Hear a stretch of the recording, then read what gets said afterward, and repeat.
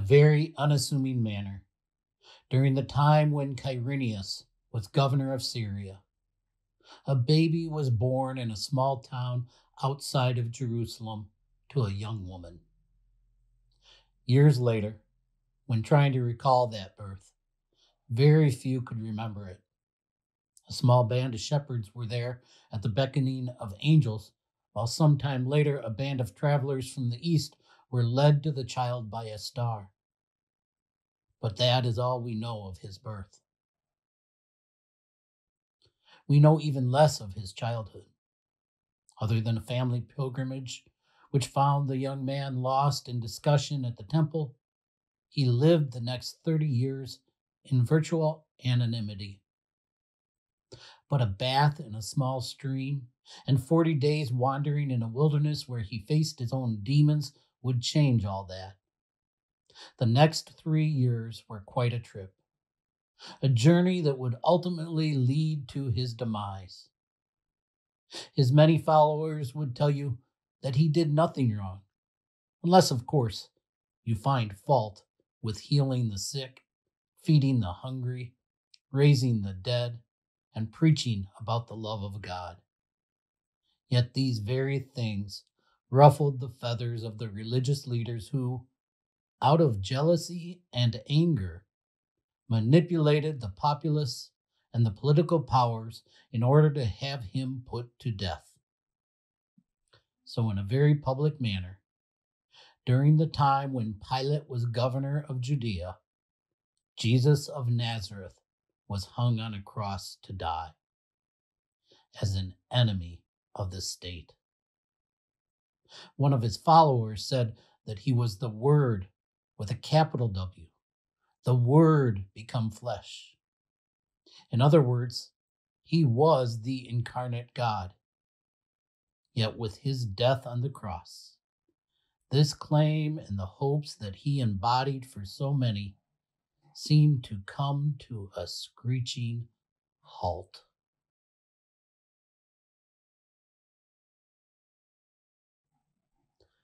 But on the third day of his death, on the first day of the week, all doubts about Jesus being the Word incarnate, the Son of God, were removed.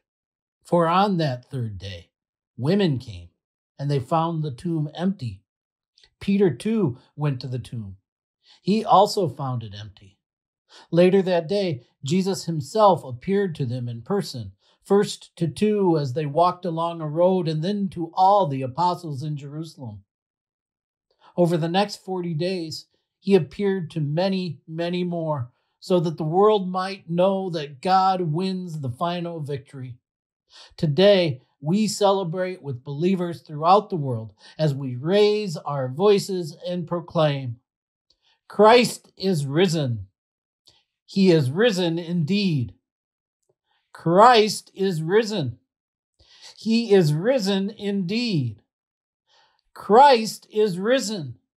He is risen indeed. Hallelujah.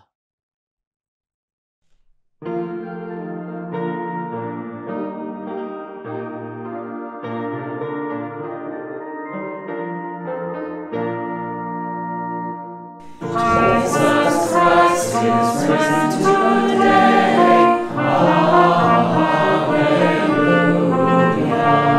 On triumphant holy day. Hallelujah. Who did not suffer on the cross? Hallelujah. Suffer to redeem our lost.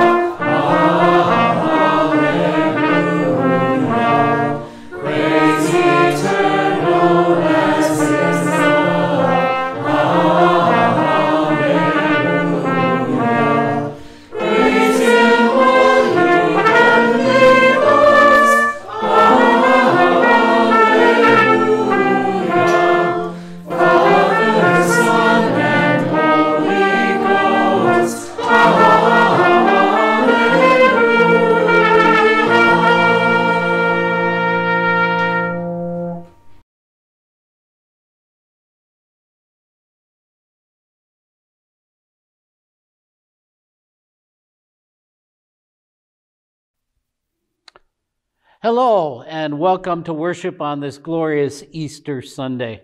It's so good to have you join us. My name is Jeff Schlesinger. I'm the pastor of Heart of Illinois Lutheran Parish, which is made up of Emmanuel Lutheran Church south of Compton, Illinois, which is where I am standing right now, and First Lutheran Church, which is up in Lee, Illinois. We are elated to have you with us here on this Easter Sunday. If it's early enough, I invite you to come and join us in person. We're gathering at Emmanuel at 8:30 in the morning and at First at 10:30 in the morning. If you're not able to join us today, please, by all means, come and join us next week and or the week after and continue to join us. We'd love to have you. That is our regular Sunday morning worship schedule. We will continue to provide an online presence for those who aren't able to be here or just not comfortable yet being in groups of people as we continue to work our way out of this pandemic. What a glorious day it is today. We are excited to be gathering in person for Easter worship for the first time since 2019, but we're also excited to be able to share our new skills and come to you via these videos. Thanks again, and we continue the service with the thanksgiving for baptism.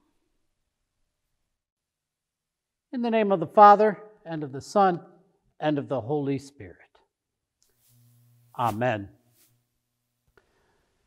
Joined to Christ in the waters of baptism, we are clothed with God's mercy and forgiveness. Let us give thanks for the gift of baptism. We give you thanks, O God, for in the beginning your Spirit moved over the waters, and by your word you created the world, calling forth life in which you took delight. Through the waters of the flood, you delivered Noah and his family.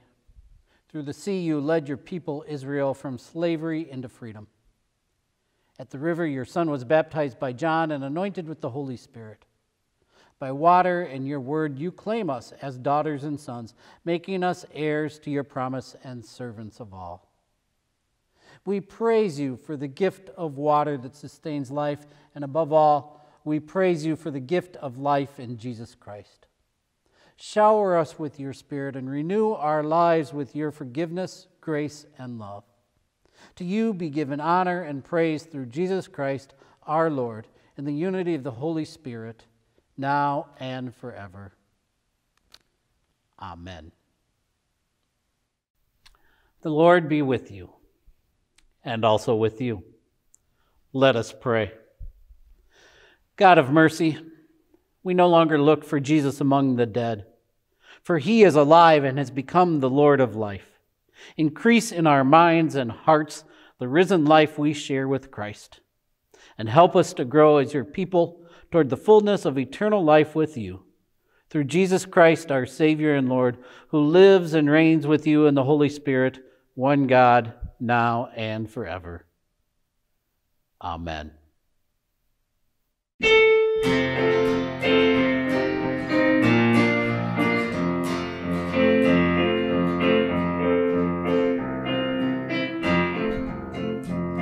I heard an old story, how a Savior came from glory, how he gave his life on Calvary to save a wretch like me. I heard about his groaning, of his precious blood's atoning, and I repented of my sins and won the victory. Oh, victory in Jesus, my Savior forever. He sought me and he bought me with his redeeming blood. He loved me ere I knew him, and all my love is due him. He plunged me to victory beneath the cleansing flood.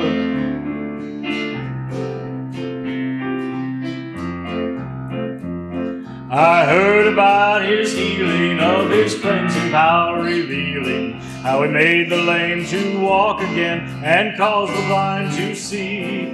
And then I cried, dear Jesus, come and heal my broken spirit. And somehow Jesus came and brought to me the victory.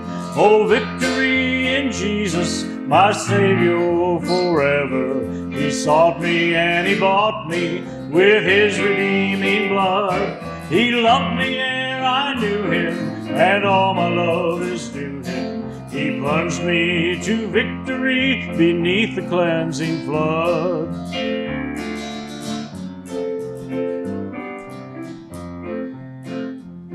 I heard about a mansion he has built for me in glory, and I heard about the streets of gold beyond the crystal sea, about the angels singing and the old redemption story, and some sweet day I'll sing up there the song of victory. Oh, victory in Jesus, my Savior forever. He sought me and he bought me with his redeeming blood. He loved me ere I knew him, and all my love is to him. He plunged me to victory beneath the cleansing flood. Oh, victory in Jesus, my Savior forever. He sought me and he bought me with his redeeming blood. He loved me ere I knew him, and all my love is to him. He plunged me to victory beneath the cleansing flood.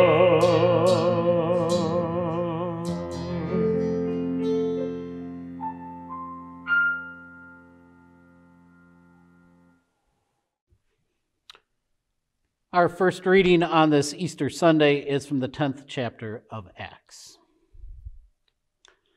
Then Peter began to speak to them.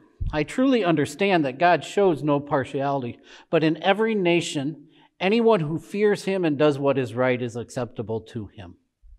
You know the message he sent to the people of Israel, preaching peace by Jesus Christ. He is Lord of all. That message spread throughout Judea, beginning in Galilee after the baptism that John announced. How God anointed Jesus of Nazareth with the Holy Spirit and with power. How he went about doing good and healing all who were oppressed by the devil, for God was with him. We are witnesses to all that he did, both in Judea and in Jerusalem. They put him to death by hanging him on a tree. But God raised him on the third day and allowed him to appear, not to all people, but to us who were chosen by God as witnesses and who ate and drank with him after he rose from the dead. He commanded us to preach to the people and testify that he is the one ordained by God as judge of the living and the dead. All the prophets testify about him that everyone who believes in him receives forgiveness of sins through his name. Here ends the first reading. Our psalm on this Easter Sunday is portions of the 118th Psalm. I invite you to join in with the bold print as if we were in person reading it responsively. Give thanks to the Lord, for the Lord is good. God's mercy endures forever. Let Israel now declare, God's mercy endures forever. The Lord is my strength and my song, and has become my salvation. Shouts of rejoicing and salvation echo in the tents of the righteous. The right hand of the Lord acts valiantly. The right hand of the Lord is exalted. The right hand of the Lord acts valiantly.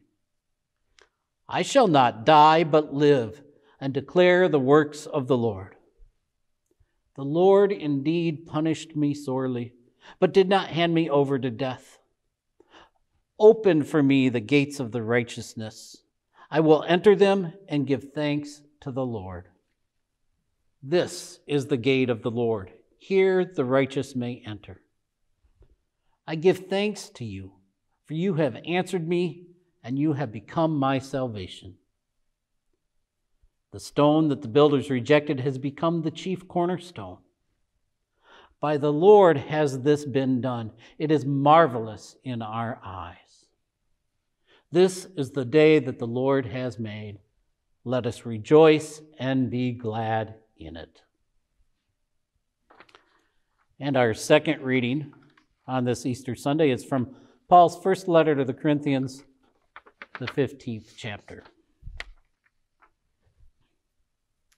If for this life only we have hoped in Christ, we are of all people most to be pitied.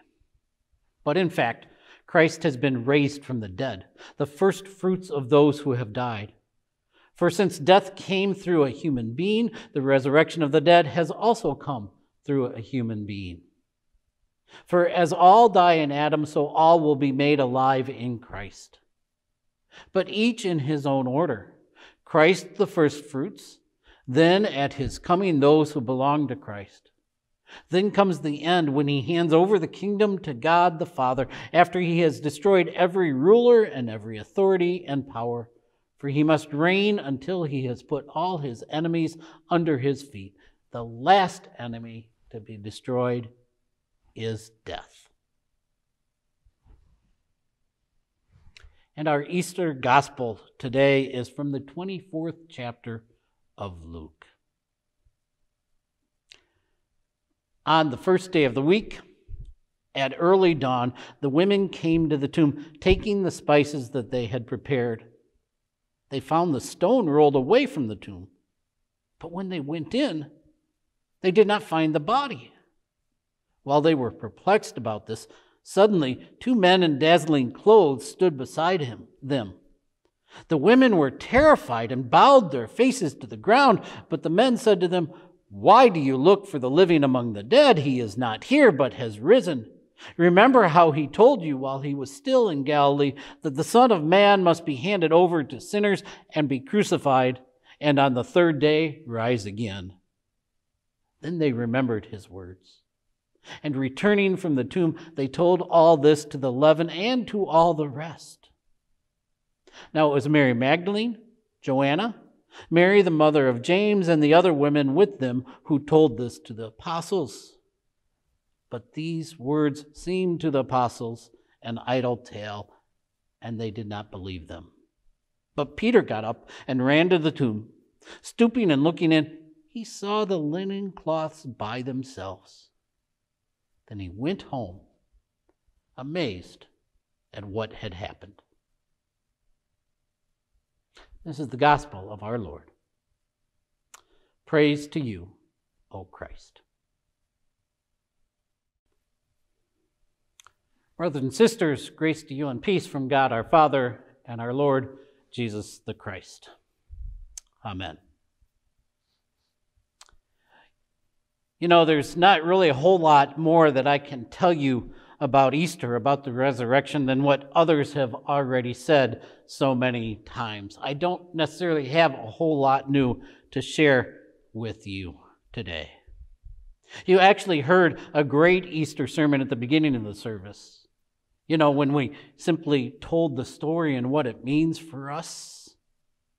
And then that sermon itself concluded with the best proclamation, the best sermon that we can make any Easter, every Easter, and in fact every Sunday for that matter, and that is, and please join me, that Christ is risen. He is risen indeed. Christ is risen. He is risen indeed. Christ is risen. He is risen indeed. Alleluia. So since I'm at a loss on what to say, let me just say this. Next time you go to the movies, think of Jesus and the resurrection. Got it? Good. Amen.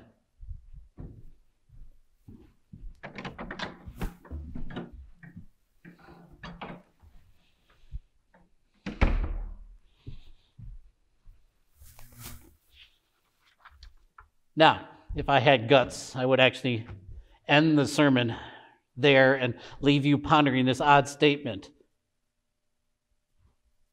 When you go to the movies, think of Jesus and the resurrection. If I had guts, I'd just leave it right there. But I don't. And I am a preacher after all. We always have something to say, or at least we think we do. I am serious, by the way. Next time you go to the movies, I want you to think about Jesus and the resurrection. Let me explain. A few days ago, on Maundy, Thursday, this verse popped into my mind. This verse that I read today, that we read every year on Easter Sunday. The verse that we often use as a call to worship. This is the day that the Lord has made. Let us rejoice and be glad in it. Each Sunday, each year on Easter Sunday, we read from Psalm 118, and we read that verse. That verse has been with me for many, many years. I remember hearing it first and memorizing it when I was an 18-year-old listening to the radio. 17-year-old I probably was. That was just 7 or 8 years ago, of course. But I thought of that verse on Maundy Thursday this year as we completed the stripping of the altar. If you've never been to a Maundy Thursday service and you haven't seen that, it's a very dramatic and moving liturgical experience. On that night in which Jesus was betrayed, the last day of his life, we symbolically remove all ornamentation from our chancel. The candles are gone, the altar cloths are gone, the paraments, the colored paraments are gone. Obviously, there's flowers here all over the place. There is absolutely nothing left.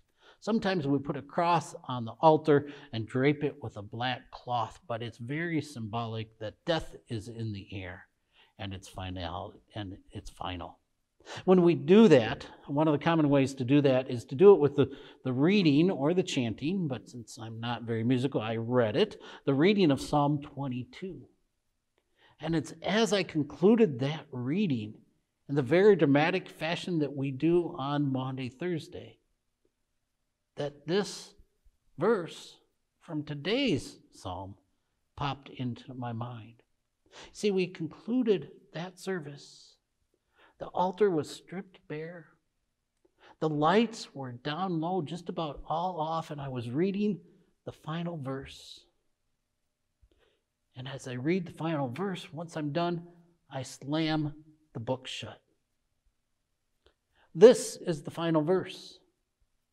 They shall proclaim God's deliverance to people yet unborn, saying to them, the Lord has acted. Bang. Book slam shut.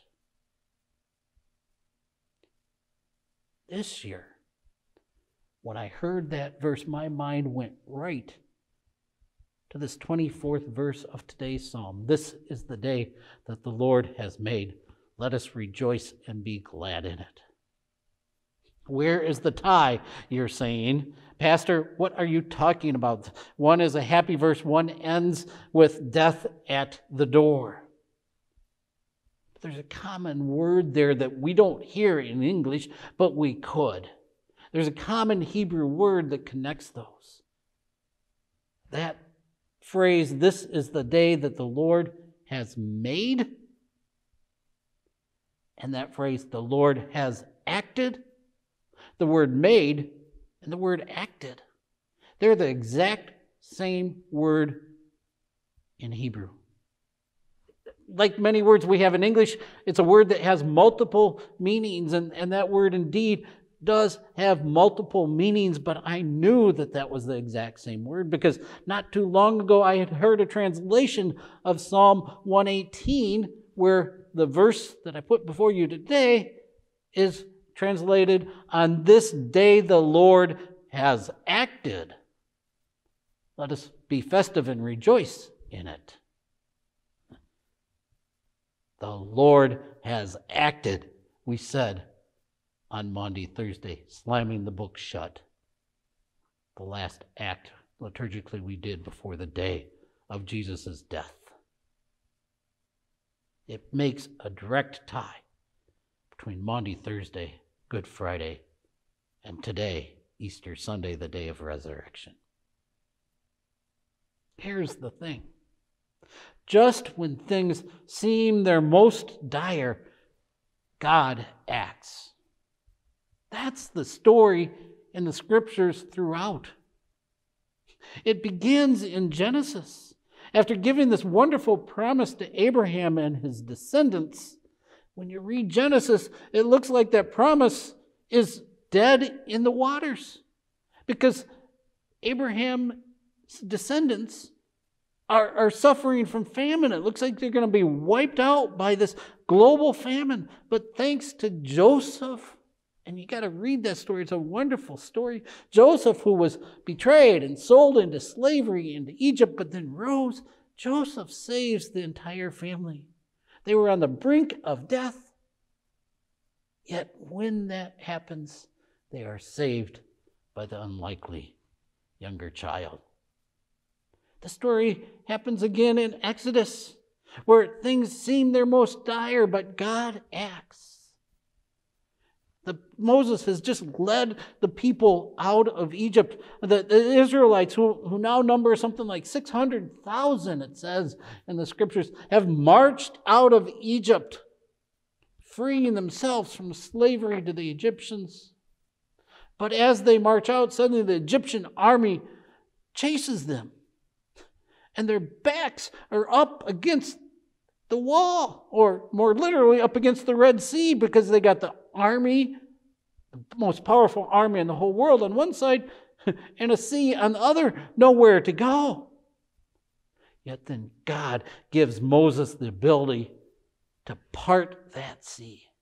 And they can walk right through to the other side to safety. And just as they get through, the waters close up, and the Egyptian army, which followed them in, chasing them, is all drowned. When things seem their most dire, God acts. Sagas such as that continue throughout our story of the Old Testament. When it looks like God's people are finished, there's a dramatic turn of events, and they're pulled out of danger. But finally, God gets tired of this cycle, and God says, okay, enough of this. I'm going to show the world exactly how much I love them. And thus the incarnation. Even God's presence in the world, though, seems to be doomed as Jesus is put to death on the cross. But God acts once again. Resurrection. Nothing separates us from that love that God has for us. When things seem their worst, God acts. Now, do you see the tie? Do you see the tie between Easter and the movies? Every good movie, brothers and sisters, every good movie is using our story. Well, at least they're using our plot line. They're using the Christian story, the Christian plot line to make their movies good. It's true. Whether it's an action movie, a suspense movie, a science fiction, a mystery, they all use variations of the story of resurrection. The hero rises to prominence or notoriety, but then adversity occurs and the viewer is thinking all is lost, and suddenly the superhero emerges out of the wreckage, or Han Solo and Luke Skywalker come together again, or a hidden clue is brought to light, and the good guys prevail and or the bad guy is captured. Unless, of course, there's a sequel that is being set up, in which case you may have to wait till the next movie for that to happen. But this happens again and again. It even happens in rom-coms, only it happens on a relationship level. Two people begin to fall in love. Most often it's an unlikely match, of course. And then as this love begins to blossom, tension comes along in the relationship, which threatens the relationship and more often than not results in a breakup. But then, against all odds, the chasm is breached and the two come back together for the happily ever after finale. Then movies play our Christian storyline again and again and again, brothers and sisters. All seems lost, but then God acts, and there is resurrection, new life, Easter. So yes, when you go to the movies, think about Easter and Jesus and the resurrection. God acts, dear siblings in Christ. God acted on Maundy Thursday and Good Friday. God acts on Easter Sunday. And God will act tomorrow and the next day and the next. And there is no better way to witness to that action than to make the Easter proclamation of the resurrection. Christ is risen. He is risen indeed. Christ is risen. He is risen indeed. Christ is risen. He is risen indeed. Alleluia. Amen.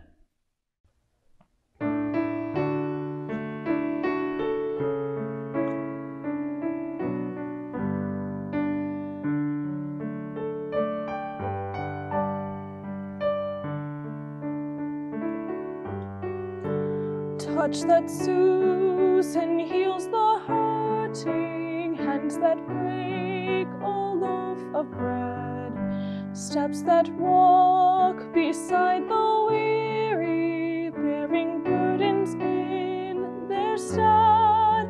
See my hands and feet and Jesus, love arisen from the grave. Be my hands and feet and Jesus, live as once I died to save.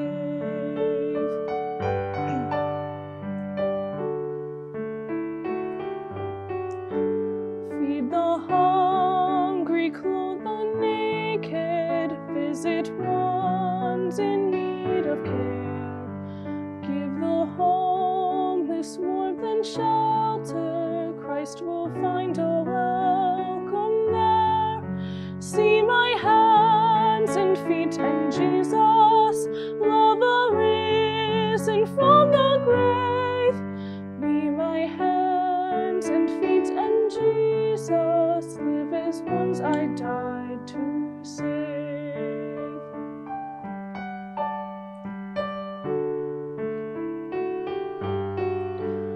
Love and serve without distinction, all earth's people first and last. Know within each act of kindness, hope and wholeness are increased. See my hands and feet and Jesus, love arisen from the grave. Be my hands and feet and Jesus, love as once I died to save.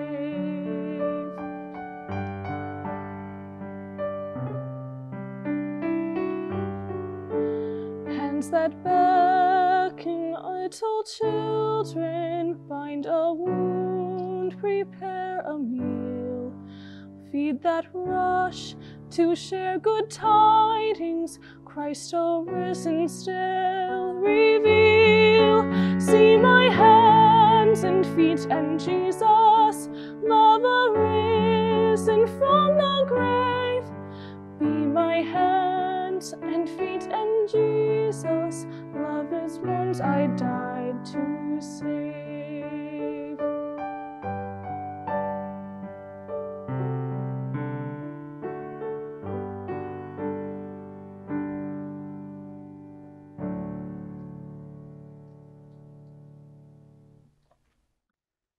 We are made God's people through our baptism into Christ. Living together in trust and hope, we confess our faith. I believe in God the Father Almighty, creator of heaven and earth.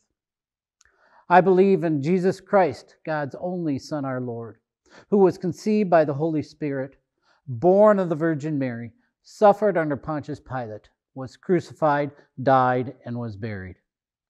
He descended to the dead. On the third day, he rose again.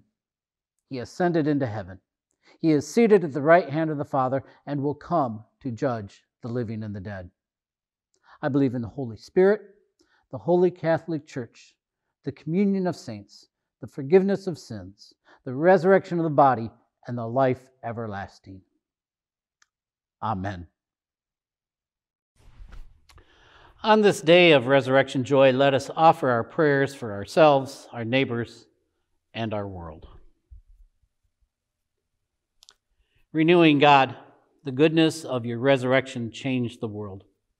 Give church leaders and all the baptized the same excitement as the women at the tomb, and inspire us to share your abundant life. Merciful God, receive our prayer. Sustaining God, Your creation abounds with signs of new life in budding trees and newborn creatures. Provide fertile soil, ample sunlight, and nourishing rain for the growth of plants, and provide farmers with a plentiful harvest. Merciful God, receive our prayer.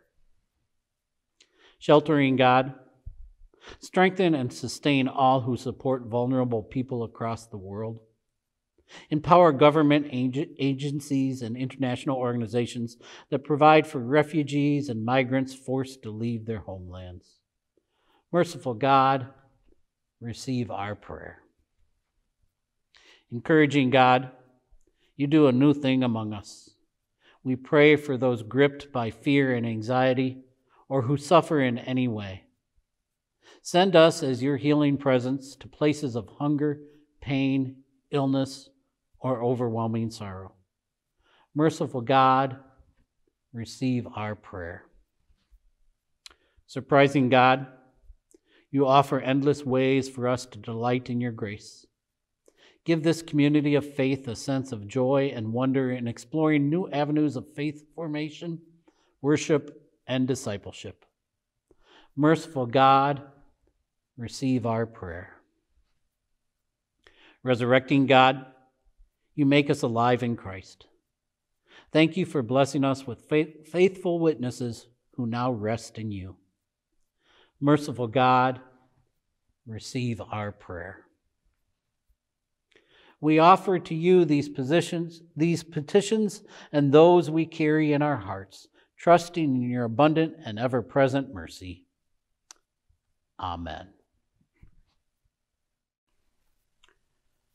At this time, I invite you to consider making an offering to Heart of Illinois Lutheran Parish so we can continue to be viable in ministry. Thanks to generous people such as you, we have been able to continue to be a presence and to proclaim the good news of Jesus and act on behalf of the world in the midst of this pandemic. And as we continue to transition out of it and exercise our new skills that we've learned and reclaim our old ones, I encourage you to support us. Giving to Heart of Illinois Lutheran truly is giving to God's work. Perhaps the easiest way to do so, especially if you aren't joining us in person, is to use electronic means or the mail. If you would like to use electronic means, our websites are listed on the screen. Both of them have giving portals. We also have Venmo available. You see that on the screen as well if you use that medium. Of course, you can always mail them in or drop off offerings in person. Just a few announcements regarding this week. We do have a couple funerals coming up this week on Monday and Tuesday. Tuesday afternoon, we'll have our regularly scheduled tea time. But Bible study this week on Friday will not be happening. We'll resume that the following week. Emmanuel Council will be meeting this week on Tuesday as well. Next week, our worship times are the normal times of 8:30 at Emmanuel and 10:30 at First, and you're invited to join us at those. Our weekend service will be made available to watch at your convenience. That is all the announcements we have at this time, but there is one more offering before we give thanks to God for the offerings we received. A joint bell choir from the two congregations of Heart of Illinois got together and recorded this for you. Enjoy this Easter piece. 1, 2.